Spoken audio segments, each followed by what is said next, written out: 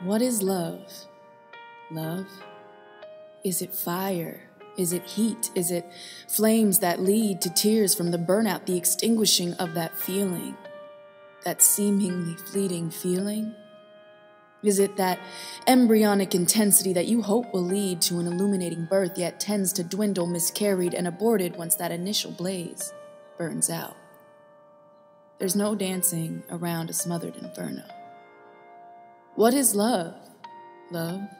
Is it calm? Is it cool? Does it caress your cheek with mellow fingertips, and from her lips sweet nothings breathe and settle on your tongue, and maybe they taste like candy? Is it a hand to the heart, warm and nurturing, no burning of skin, of mind, of spirit? Is it soft?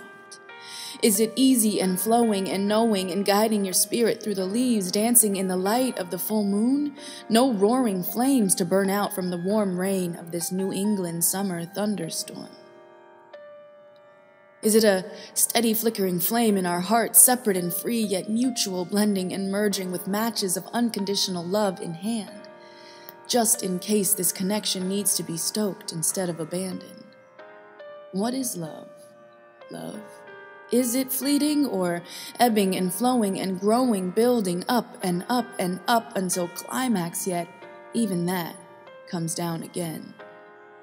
Is it the steadiness of truth in our hearts, clearing the mind of chaos and jealousy and fear and discomfort in the unknown, or at least makes it so we continue to move forward despite facing the uncomfortable, vulnerable, ripped open, touched by graceful candor, hearts stay groundless and hopeful?